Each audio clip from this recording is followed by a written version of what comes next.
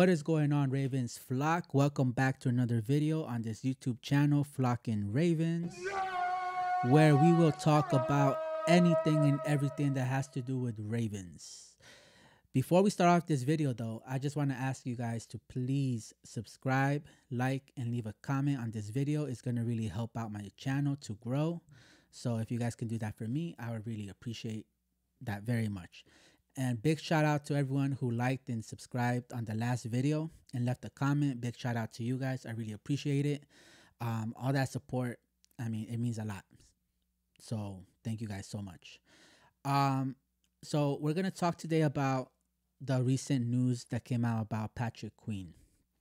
So if you haven't heard about it yet, they said that the Ravens are not going to pick up Patrick Queen's fifth-year option. My reaction to that is like 50-50. It's good. I'm happy about it, but at the same time, I'm not. So I think to give a full reaction on this, you got to go back to the beginning, right? When we first drafted Patrick Queen, I was so hyped. I was so hyped. Like, for me, it was all out of this world, right? I'm like super excited, especially when you watch his college highlights and you see what he did in college. You're just like, wow, we got a solid pick, right? Then later on, you start hearing more of these I don't want to say rumors, but you start hearing that Patrick Queen has been talking with like Ray Lewis and other vets, you know, from the Ravens. And you know, you start to think like, oh my God, this guy's gonna practice. He's gonna get mentored by you know, a Ray Lewis and all these vets, right?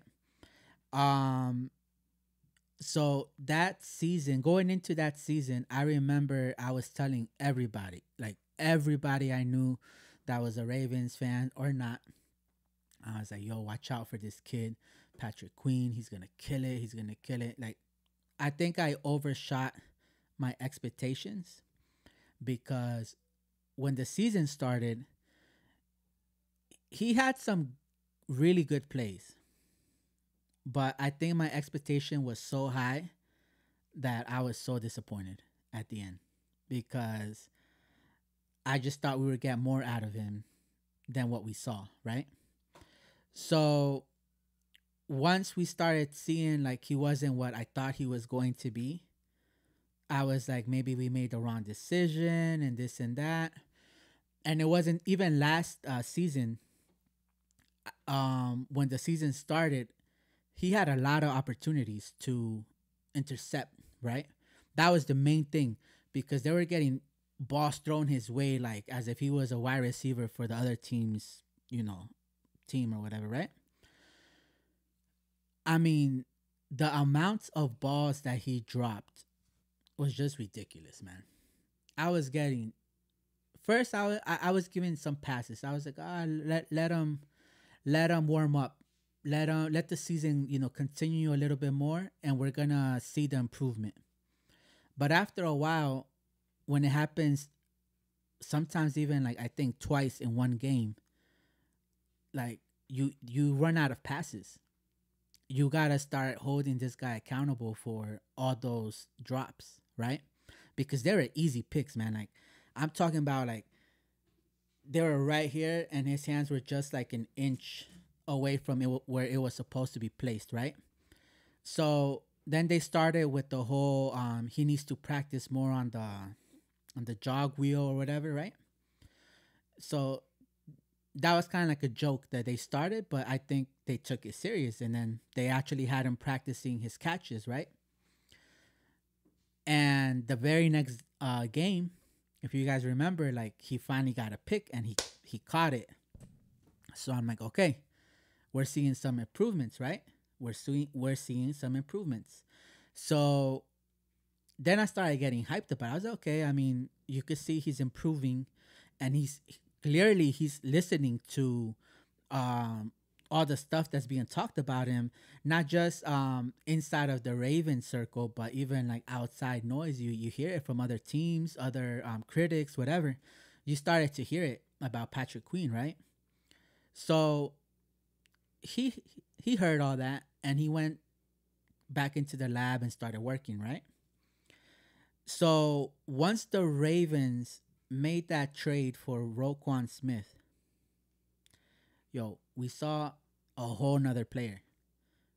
Like we saw a whole nother player. I don't know what, like, if they had a conversation or maybe the energy Roquan. I don't know what happened, but we just saw Patrick Queen explode.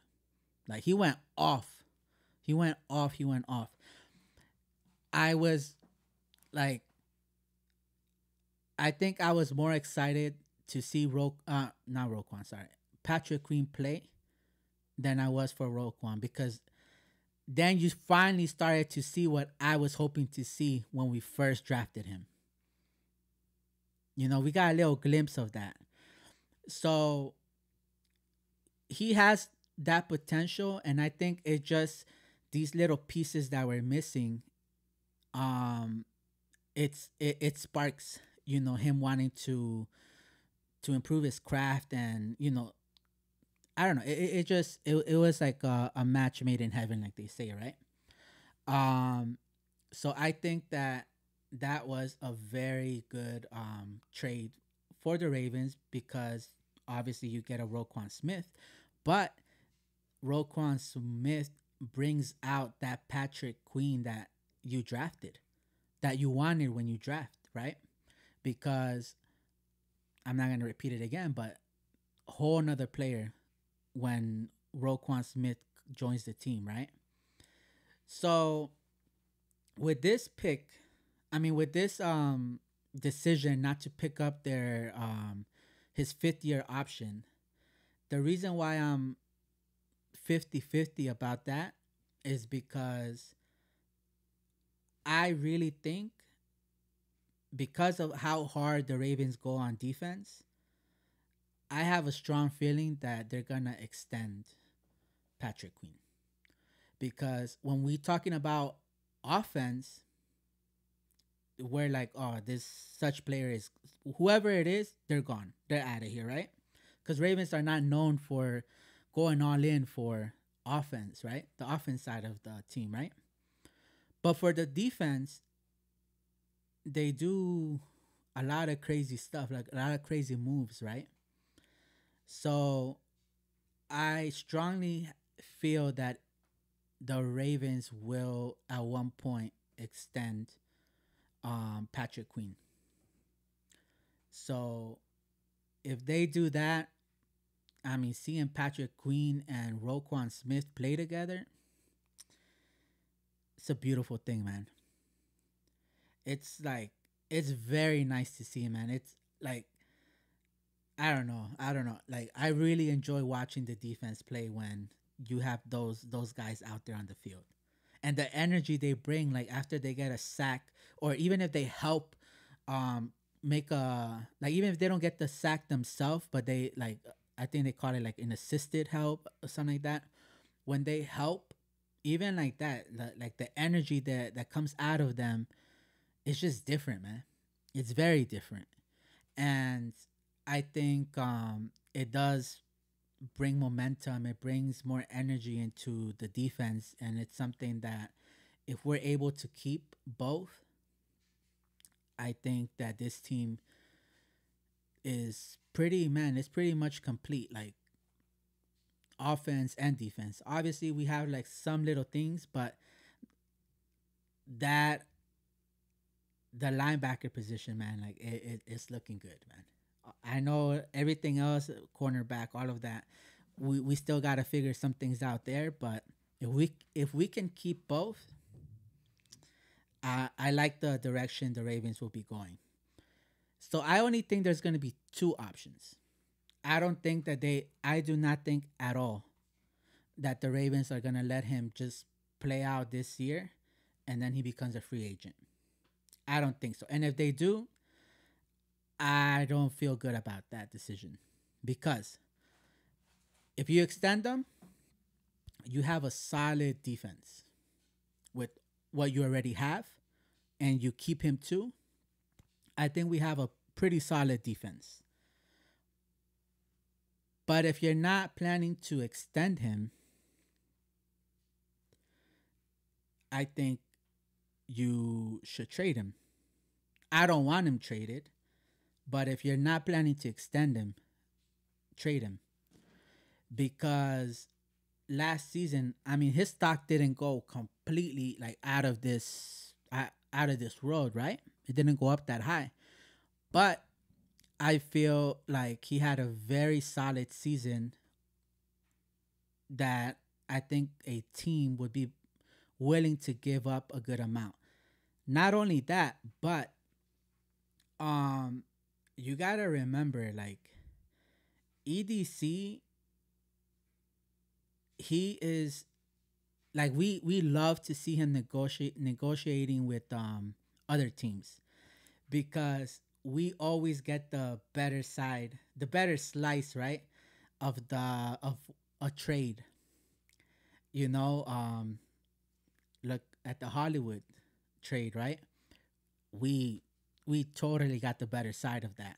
So we love to see that because I could only imagine what we would get out of like we would probably get a good player in exchange for Patrick Queen, and I could see EDC like, oh, and throw in some picks or throw in, I don't know, another special team player with what we want, you know?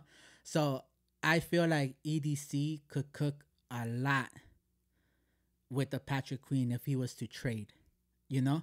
Now it's more like he has more to work with. Like imagine having to trade James Prochet. I don't think EDC has too much to work with, right? I feel like he will just take whatever they're willing to give him. But with a Patrick Queen, I feel like last season helped him. He did enough for EDC to be able to work something good out for the Ravens, right? And you know, Patrick Queen, I mean, he's a really good player. So wherever he goes, whether it's with the Ravens or whatever, I feel like he's gonna ball out. He's gonna have just an amazing career. To be honest with you, an amazing career. I think playing with Roquan Smith, you know, obviously not a full season, but the little time that he played with him, I feel like he was able to break out of his shell. You know, like step up his game a little bit more. So wherever he goes, he's only gonna get better. If he gets traded, which I hope he doesn't, but if he gets traded, he's only gonna get better. You know, because you're bringing in that knowledge that you already learned from this team onto the next, and then whatever you're gonna learn over there too, you're only gonna get better, man. So if we trade a Patrick Queen, I feel like we would get the better slice of the trade, and that's something good about EDC. Now we love to see that with EDC when it comes to doing that to other teams, right? But when he has to negotiate a contract like with the Lamar Jackson, he tries to do the same thing, and we're not on board on that because that's um that's one of our guys, man. Like you know, we want you to pay him, right? But if you're gonna trade and you're gonna try to finesse someone, it better be another team. Don't finesse your own players. You know, if you're gonna extend a Patrick Queen, pay him. If you're gonna like negotiate with a Lamar Jackson, Marlon Humphrey, like that, don't do that. Don't do that to them. Do it to a Cardinals. Do it to the Bills. You know, you're gonna do it to the Buccaneers, but do not do it to our own players. Okay. And I think a lot of us could be on board on that, right? Because yeah, I mean, obviously we don't want him to do that to our own players, but it's good when we see it happening in front of our faces when he does it to other teams and they just agreed to it. you know? So yeah, so Patrick Queen, it'll be a sad thing to see him go. But if we see him go, I it's gonna be traded. And if he gets traded, we know we're gonna get something really good in between. There's a lot of talk of people saying maybe a Mike Evans with Buccaneers could be a good trade partner. Um, Patrick Queen on our side, and we get a Mike Evans. Um, I honestly feel like if we trade a Patrick Queen, I don't think EDC is gonna do it for a wide receiver. If we end up trading him, I feel like he's gonna want to do something with defense. Like he might get a cornerback or something like that. But I don't see him trading a Patrick Queen to get, a piece on the offense. If that makes any sense.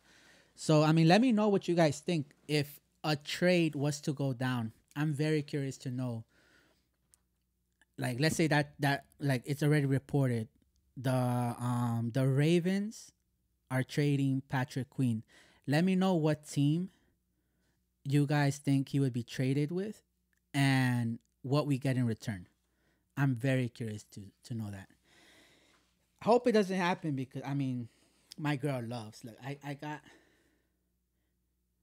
so this jersey. I got it from my girl. So the moment he got drafted, um, she wanted a Ravens jersey for a while, and I guess she didn't know like what player to get. So I actually just surprised her because she saw Queen and all of that. So I just surprised her with a jersey, and she was very, very, very happy with it. So because she has the jersey, I think she has a bigger attachment to Patrick Queen. So I'm sure like my girl and many other girlfriends, wives out there that are Ravens fans, I'm sure they don't want to see Queen go because a lot of them probably have, Patrick Queen's jersey. So it's gonna be a very sad thing to see him go. But again, if he goes, I know we're gonna be getting something really good in return. Like EDC, when it comes to that, I think he's really, really good.